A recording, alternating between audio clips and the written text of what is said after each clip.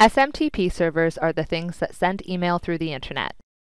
Before Sumac can send email to your contacts, you need to enter information about your SMTP server.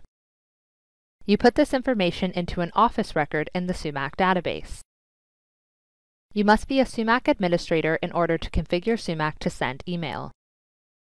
Log into Sumac as an administrator. Click Utilities, Customize Database, and Offices. Double-click to open your Office record. Near the bottom of the Office record, there are some fields that specify information about your SMTP server.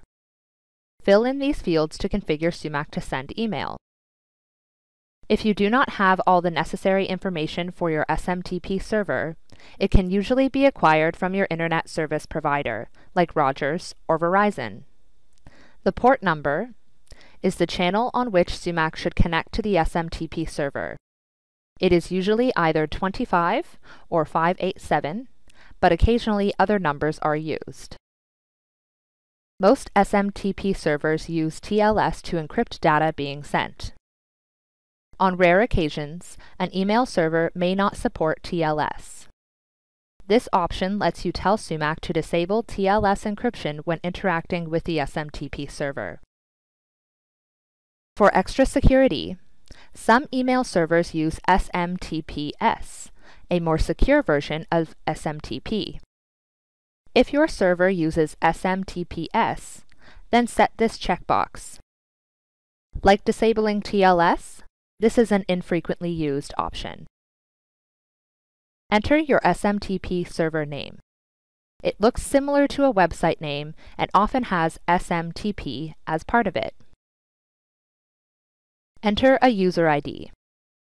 Note that this is not your user ID for logging into Sumac. This is a user ID for connection to the SMTP server. Enter the password that goes with the user ID for connecting to the SMTP server. The outgoing email display name and address are the default email name and address for the sender of bulk email. When someone replies to your bulk email, this is the address the reply goes to. Usually the display name is the name of your organization. Often you specify an info@email account. Note that when you send any particular bulk email, you can override these. For example, if a particular special appeal should come from your chairperson, you can enter that person's name and email address for that one bulk email. Click OK to save your SMTP information in the Office record. Sumac is now configured to send bulk email. Check out more training videos to learn more about Sumac.